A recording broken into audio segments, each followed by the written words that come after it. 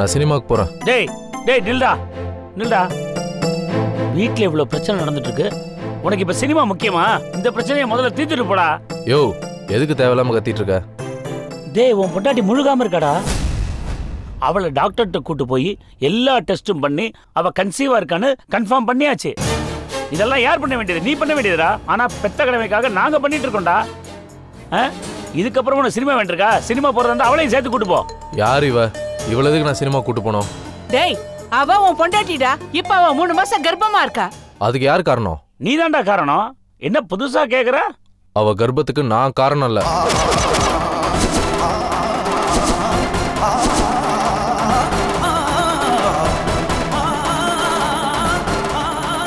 என்னடா உளற?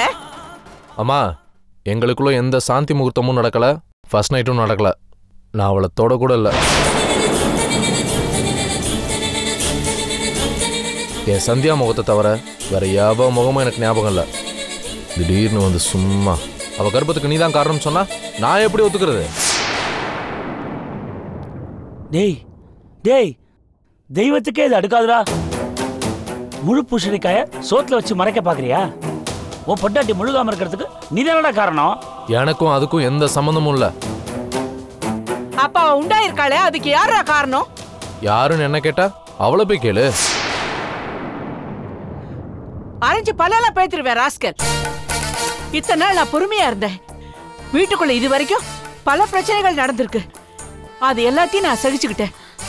ஒரு பொண்ணு மேல எப்படி அபாடமா பழி போட்ட? செல்வா உன்னை எச்சரிக்கை பண்றேன்டா. பெத்த புள்ளன்னு கூட பார்க்க மாட்டேன். உன்னை உண்டேலன்னு பண்ற முதல் ஆளு உன் அம்மா நானா தாண்டா இருப்பேன். என்ன பயமுறுத்துறியா?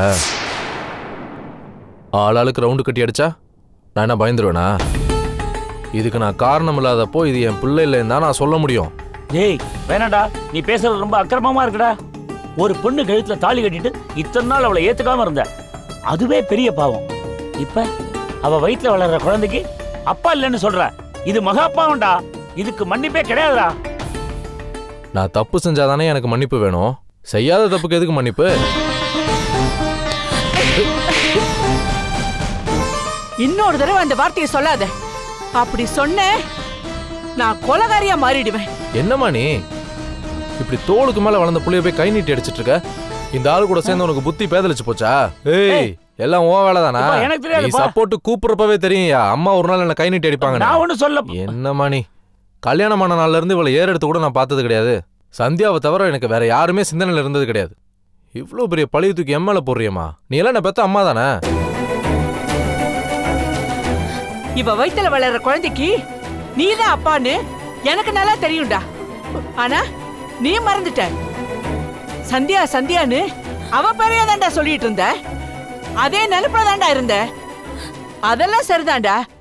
ஆனா கொஞ்ச நாளா பயங்கர குடிகாரனா மாறி 24 மணி நேரமும் குடி போதையிலே சுத்திட்டு இருந்தியடா. என்ன பேசுறோம், என்ன செய்யறோம், எங்க போறோம், எங்க வரோம், எப்படி இருக்கோங்கிறது எதுவுமே தெரியாம சுயநலவே இல்லாம இருந்தியடா. சந்தியா சந்தியானே இருந்தியடா. ஒரு நாள் எனக்கு ஒத்தாசையா வீட்டுக்கு உதவி செய்ய வந்தவள கைய பிடிச்சிட்டு தாறுமாறா நடந்துகிட்டியடா. பார்வதி கொஞ்சம் சும்மா இருங்க. எல்லாம் அவளுக்கு தெரியட்டும். தப்பு எதுவும் நடக்கலமா. தப்பு நடக்கவும் நான் விட மாட்டேன். அப்ப கூட சந்தியா நினைப்புலதாம இவன் அவளை பிடிச்சான்.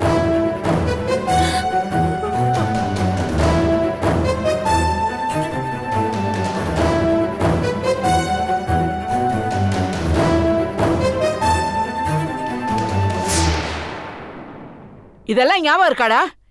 சொல்லு, ஞாபகம் இருக்கா? இருக்காதுடா. ஏன்னா நீ சுயநினைவோட இருந்தாதானே. நான் ஏதோ கொஞ்சமா குடிச்சிருந்திருக்கலாம். அதுக்காக நீ கண்டதையும் சொல்லி என் இமேஜை ஸ்பாயில் பண்ணாதா? டேய் அது நடந்தது நிஜம்டா. அதுக்கு நான் சாட்சி. போயாங்கிட்டு பொய் சாட்சி. நீ எல்லாம் பேசவே கூடாது சொல்லிட்டேன். வாடா வாயா போயான்னு தாராளமா பேசுவ. ஏன் பேச மாட்டா? இதே வாயால எத்தனை தடவை என் மேல வாந்தி எடுத்து தெரியுமா? உனக்கு தெரியாது, அதனால நீ அப்படித்தான் பேசுவ. இத்தனை நாள் எங்க படுத்தோன்னு தெரியாம மொட்டை மாடியில் நடு ரோட்லயும் படுத்திருக்கடா. அதுக்கு என்ன பண்ணணுங்கிற? அதே மாதிரி ஒரு நாள் ராத்திரி குடிச்சிட்டு கண்ணு மண்ணு தெரியாம வீட்டுக்கு வந்த. நான் உன்னை மாடிக்கு கூட்டிட்டு போக தயாரா இருந்தேன்டா. ஆனா நீ என்ன தள்ளி விட்டுட்டு நீ பாட்டுக்கு மாடிக்கு போயிட்ட. அங்க தீபா ரூம் திறந்தேதான்டா கிடந்தது. தீபா தூக்க மாத்திரை போட்டுக்கிட்டு சுயநலம் இல்லாம படுத்து கிடந்தா. அந்த நேரத்துல என்ன நடந்துச்சுன்னு உனக்கு தெரியுமாடா? தெரியுமாடா? யோசிச்சு பாரு. இல்ல, அந்த மாதிரிலாம் எதுவுமே நடக்கல. போய் அப்படிதான்டா நடந்துச்சு. அதுதான் உண்மை.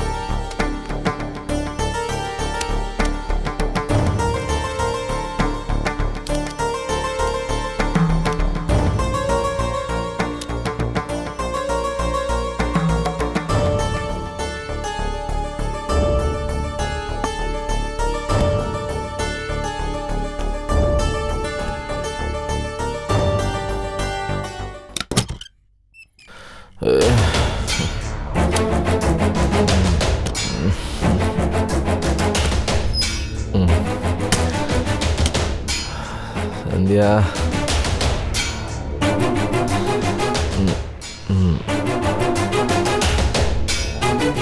சந்தியா வந்துட்டியா? சந்தியா, நீ தேடி வருவேன்னு எனக்கு தெரியும்.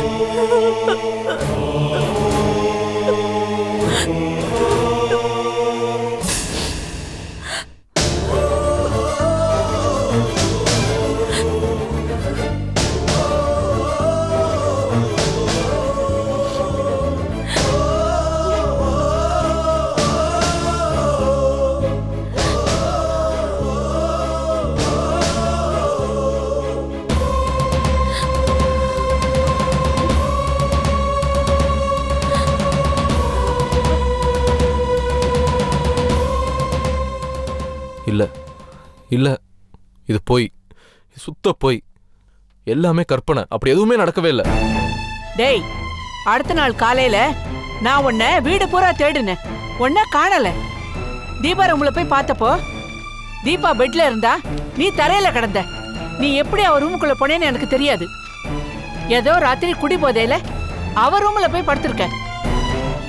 என்னமோ தப்பு நடந்து போச்சுன்னு அப்பவே எனக்கு தெரிஞ்சு போச்சு. நானும் உங்க அப்பாவும் சத்தம் போடாம உன்னை அங்க இருந்து தூக்கிட்டு வரலான்னு நினைச்சேன். அதுக்குள்ள தீபா கண்முழிச்சிட்டடா. ஏதோ நாங்க தான் செட்டப் பண்ணி உன்னை அவர் ரூம்ல கொண்டே விட்ட மாதிரி எங்களை குய்ய முறையான கத்த ஆரம்பிச்சா. உனக்கு அதுவாது ஞாபகம் இருக்கா? அதுவே ஞாபகம் இல்லை உனக்கு. அப்புறம் எப்படி நீ செஞ்ச தப்பு உனக்கு ஞாபகம் இருக்கும்? அதுக்காக இது ஒரு காரணமா வச்சுக்கிட்டு என் மேல நீங்க அபாண்டமா பழி போடுறத என்னால ஒத்துக்க முடியாது. நிறுத்துறீங்களா? என் மானத்தை இப்படி கூறு போட்டு அசிங்கப்படுத்துறீங்களே. அன்னைக்கு என்ன நடந்ததுன்னு உங்களுக்கு தெரியுமா? உங்க அம்மாவும் அப்பாவும் சொல்றது நிஜம். நான் அன்னைக்கு தூக்க மாத்திரை போட்டு தூங்கிட்டேன். நீங்க என் பெட்ல படுத்துட்டு இருந்தீங்க. நான் தான் என் பெட்ல இருந்து உங்களை தள்ளி விட்டேன். நீங்க தப்பு பண்ணது நிஜம். என் வயித்துல வளர்றது உங்க புள்ளதான். வாடி வா. இத்தனை நாளா அப்புறம் ஏன் இதை பத்தி பேசாம இருந்த? ஒரு பொண்ணு தான் கெட்டு போனது தெரியாமலே இருப்பாளா? உன் பக்கத்துல நான் வந்தாலே எனக்கு அடிச்சு கொதறுவனி. தண்ணியை போட்டு வீட்டில் கலாட்டா பண்ணும்போது என்னைய விட சத்தமா கூச்சல் போட்டு கலாட்டா பண்ணுவனி. பிடிக்காத புருஷன் தொடும்போது ஏன் பேசாம இருந்த? ஏன் 3 மாசமா ராமாயணம் படிச்சுட்டு இருந்தியா? இங்க பாருங்க, நடந்த தப்பு எனக்கு முழுசா தெரியாது. எனக்கு இருந்த மன உளைச்சல்ல, பல பிரச்சனைகள்ல இந்த விஷயத்துல என்னால கவனம் செலுத்த முடியல. ஒரு பொண்ணு கல்யாணமாயி சந்தோஷமா இருக்கணும்னு நினைப்பா. ஆனா என் வாழ்க்கையில நடந்தது என்ன? புயல், சூறாவளி, சுனாமி. எந்த பொண்ணு அனுபவிக்க கூடாத கஷ்டம் எல்லாமே நான் அனுபவிச்சுட்டு இருக்கேன். 24 மணி நேரமும் பைத்தியம் பிடிச்ச மாதிரி ஒரு மனநிலையில இருக்கேன். என்னால எப்படி சுயமா உங்க விஷயத்துல முடிவெடுக்க முடியும்? நீ சொல்றது போய். கல்யாணத்துக்கு முன்னாடி வேற ஏதோ தப்பு பண்ணிருக்க. உன் வயித்துல வளர்ற குழந்தைக்கு நான் அப்பம் கிடையாது. இதான் நிஜம். இன்னொரு தடவை என் மருமகளை பத்தி தப்பா பேசுன, நீ எனக்கு புள்ளைய இல்லைன்னு சொல்லிட வேண்டாம். ஓஹோ, இவ்வளோ பேசுவியா நீ? உனக்கு நான் புள்ளையா இல்லையாங்கிறது எனக்கு தெரியாது. ஆனா இவ வயித்துல வளர்ற குழந்தைக்கு நான் அப்பம் கிடையாது. என்னடா படியேறும் போது என்ன முறைச்சு போன சரின்னு, கீழே வரும்போது மிதிச்சா அதுக்கும் சரின்னு. பார்த்தா பயந்தேன், முறைச்சா பயந்தேன், அது ஓகே. ஆனா அப்பனை வச்சுட்டு என்ன பேச்சுடா பேசுற? சாது பேருடா காடுக்குள்ள ஞாபகம் வச்சுக்கோ. பக்கத்துல வாயண்டி. டேய் ஏண்டா, உனக்கு கல்யாணம் எத்தனை மாசம் ஆகுது? 7 மாசம் இருக்குங்க. 7-8 மாசம் ஆகுது. அவ கல்யாணத்துக்கு முன்னாடியே தப்பு பண்ணதா சொல்ற. எப்படி? ஆனா 3 மாசம் தான் முழுகாம இருக்கா. கணக்கு உதைக்குதா? சரி, கல்யாணத்துக்கு அப்புறம்? கல்யாணத்துக்கு அப்புறம் நான் இந்த வீட்டை விட்டு வெளியே போகவே இல்லையே. ஒரு ஜெயிலுக்குள்ள இருக்கிற கைதி மாதிரி தானே இருக்கேன். இப்ப கூட உங்க மனசு இது உங்க குழந்தைதான் ஏத்துக்க மறுக்குதில்ல? அதனால ஏத்துக்க முடியாதுமா. இதுல ஏதோ பெரிய சதி நடந்திருக்கு. நான் சந்தியாவை தவிர வேற யாரையும் மனசுல நினைக்கவும் மாட்டேன், யாரையும் தொடவும் மாட்டேன். எல்லாத்தையும் தெரிஞ்சுக்கிட்டு நல்லா பிளான் பண்ணி உங்க வலையில விழ வைக்க பாக்குறீங்களா? ஆனா இந்த செல்வா சதி வேலையில சிக்க மாட்டான். என்ன பொறுத்த வரைக்கும் என் முடிவு ரொம்ப உறுதியானது. இவ வயித்துல வளர்ற குழந்தைக்கு நான் அப்பன் இல்லை. இதுதான் உண்மை. தயவு செய்து இனிமேல் என்ன தொந்தரவு பண்ணாதீங்க. என்னடி இது? இவன் இப்படி சொல்லிட்டு போறான். இவனை என் பிள்ளைன்னு சொல்லிக்கவே நான் வெக்கப்படுறேன். ஏதோ தப்பு நடந்து போச்சு, என்ன மன்னிச்சிருங்கன்னு பெருந்தன்மையா சொல்லுவான்னு நினைச்சேன். ஏதோ தப்பு நடந்து போச்சு நீயே சொல்லாதே. கேட்கற 4 பேர் தப்பா நினைக்க போறாங்க. ஏடி, புருஷன் பொண்டாட்டி சந்தோஷமா இருந்தா அது தப்பு இல்ல, அதுதான் ரைட்டு. இப்பதான் நல்லா இருக்காங்க, இப்பதான் நியாயமா நடக்குது, இதான் ரைட்டுன்னு சந்தோஷமா சொல்லு. சரிங்க, எந்த தப்பு நடக்கல, நடந்தது எல்லாமே நல்லதா தான் நடந்துருக்கு. இது கரெக்ட். தீபா, நீ எதையுமே மனசுல வச்சுக்காதம்மா. கூடிய சீக்கிரம் செல்வா இதை நிச்சயம் ஒத்துக்குவான்.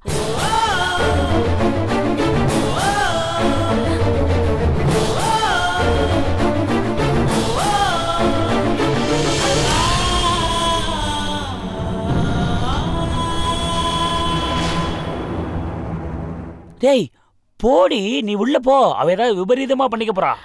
அப்படியெல்லாம் பண்ற பொண்ணு இல்லைங்க, தைரியமான பொண்ணுதான். நீங்க பேசாம இருங்க.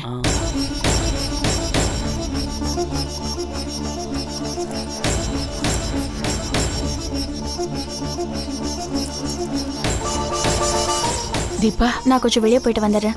தப்பா நினைச்சுக்காது தீபா. வெளியில போகும்போது எங்க போறேன்னு கேட்க கூடாது. ஆனா இந்த மாதிரி சிச்சுவேஷன்ல தப்பே இல்லம்மா. அம்மா எங்கம்மா போற? பயப்படாதீங்க, விபரீதமா எதுவும் பண்ணிக்க மாட்டேன். கொஞ்சம் வழி விடுங்க. இப்படி வா.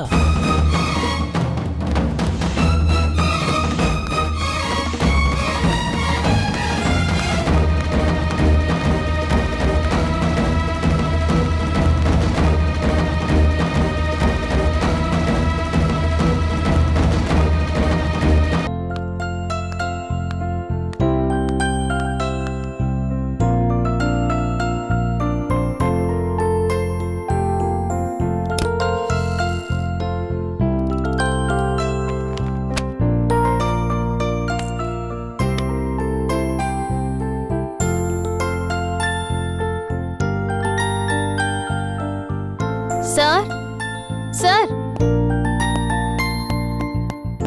குட் மார்னிங் லீலா. Good morning sir. சார், ஒரு முக்கியமான விஷயம். எங்க ஜெராக்ஸ் கடையோட ஓனர் இருக்கார்ல, நீங்க கூட 5 லட்சம் பணம் கொடுத்து கடையை என் புருஷன் பேருக்கு மாத்தி கொடுத்தீங்களே. ஆமாமா, தெரியும், சொல்லு. அவர் இப்ப வெளியூர்ல இருக்காரு.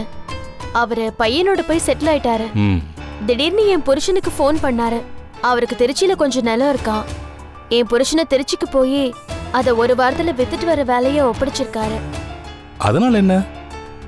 நாம கொடைக்கானல் போகணும்னு சொன்னீங்கல்ல, அந்த ஒரு வாரம் போதுமா சார்? லீலா, இப்படி ஏதாவது செஞ்சாதான் சார் உண்டு. இல்லனா என்னால கொடைக்கானலுக்கு உங்க கூட வரவே முடியாது சார். அடடடா, நீ புத்திசாலி பொண்ணுமா. இது நமக்கு கடவுள் கொடுத்த வரம். ஒரு வாரம் என்ன, 4-5 நாள் நாம அங்க தங்கனாலே போதும். இதுக்கு மேல என்ன வேணும்? அப்ப சரி சார்.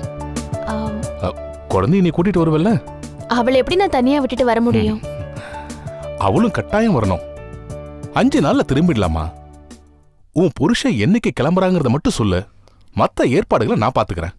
சரி சார். நான் அர்ஜென்ட்டா ஒரு மெயில் அனுப்பணும். நான் அதை போய் பார்க்கறேன். சரிம்மா, போய் பாரு.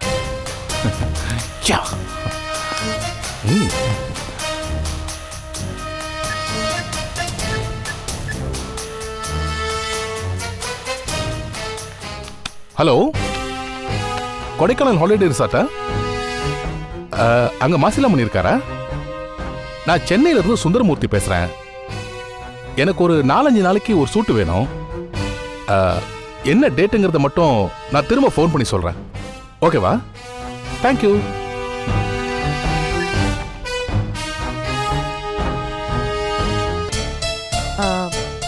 ரொம்ப அனிமிக்கா இருக்கீங்களேம்மா. நான் சில மாத்திரையெல்லாம் எழுதி தரேன். நல்லா சாப்பிடணும். சரிங்க டாக்டர். 10 நாள் கழிச்சு வந்து பாருங்க என்ன? Okay doctor.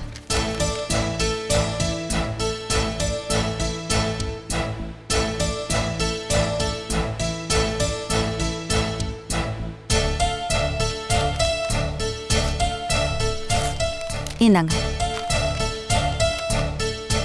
Thank you doctor. போயிட்டு வாங்கம்மா.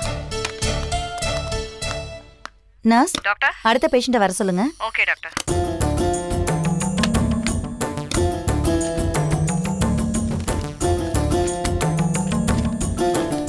Good morning doctor. Good morning. உட்காருமா. சொல்லுமா. டாக்டர், அது வந்து இங்க பாருமா, பயப்படாம விஷயத்த சொல்லுமா. உன் பேர் என்ன? தீபா. கல்யாணமாகி எத்தனை மாசம் ஆகுது? 10 மாசம் ஆகுது. எங்க உன் வீட்டுக்காரரு? அவர் வரல. உண்டாயிருக்கியா? ஆமா. செக்கப்க்கு வந்திருக்கியா? அபார்ஷன் பண்ணிக்க வந்திருக்கேன். என்னம்மா சொல்ற? ப்ளீஸ் டாக்டர், எனக்கு அபார்ஷன் பண்ணிடுங்க. உங்க மாமியார் மாமனார் யாரும் வரலையா? அவங்க யாருக்கும் இது தெரியாது. வேற யாருக்கு இந்த விஷயம் தெரியும்? உங்க வீட்டுக்காரருக்கு? தயவு செஞ்சு எதுவுமே கேட்காதீங்க டாக்டர். அது எப்படிமா முடியும்? உங்களுக்கு வேற ஏதாவது தொடர்பு? ஐயோ, சத்தியமா அப்படியெல்லாம் ஒண்ணும் இல்ல. இது என் புருஷனோட குழந்தை தான். ஆனா இது அவரோட குழந்தைன்னு அவர் ஒத்துக்க மாட்டேங்கிறாரு. ஓஹோ, உன் மாமியார் மாமனார் கொடுமை ஏதாவது பண்றாங்களா? இல்ல டாக்டர். அப்போ உனக்கு லேடி போலீஸ் ஹெல்ப் ஏதாவது வேணுமா? அதெல்லாம் தேவைப்பட்டா நானே போய் பார்த்துப்பேன். ஓ, அப்ப நீ விவரம் தெரியாதவ இல்ல, நல்ல தைரியமான பொண்ணுதான். இந்த குழந்தை வேண்டாம் டாக்டர், கலைச்சிருங்க, அவ்வளவுதான். அது முடியாது தீபா. நீங்க கலைக்கலன்னா நான் வேற எங்கேயாவது போய் கலைச்சிருவேன். ஆனா கொஞ்சம் பயமா இருக்கு, அதனாலதான் இங்க வந்தேன். இங்க பாரு, பார்த்தா நல்ல கௌரவமான குடும்பத்து பொண்ணா தெரியற. மாமியார் மாமனார் கொடுமை இல்லைன்னு சொல்ற. சரி, உங்க அப்பா அம்மா யாரையாவது நீ கூட்டிட்டு வரலாம்ல? ப்ளீஸ் டாக்டர், அதெல்லாம் வேண்டாமே. இப்படி எதுவுமே தெரியாம குழந்தைய கலைக்க என்னால முடியாதுமா. ஒண்ணு உங்க அப்பா அம்மாவை கூட்டிட்டு வா, இல்ல உன் மாமியார் மாமனாரை கூட்டிட்டு வா, இல்ல உன் வீட்டுக்கார கூட்டிட்டு வா. முதல் குழந்தைய கலைக்கிறது ரொம்ப கஷ்டம் தீபா. அது உன் உயிருக்கே ஆபத்தா முடியும்.